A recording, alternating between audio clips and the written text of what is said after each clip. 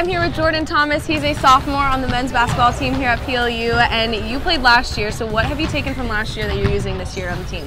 Just a lot of patience, and the game slowed down, so just playing the game at a different pace.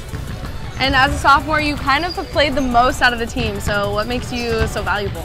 I would say my versatility, like being able to guard any position or being able to play about any position. So. Absolutely, and you're playing Chapman this weekend, and this is going to be their first game, and you guys have already played twice, so is this an advantage for you, or? Yeah, I would say it's an advantage. We had 2 regular season games and then exhibition against Seattle U, so I feel like playing those 3 games has given us different looks, so absolutely. Yeah, awesome. Well, thank you so much, and good luck this weekend. All right, thank you.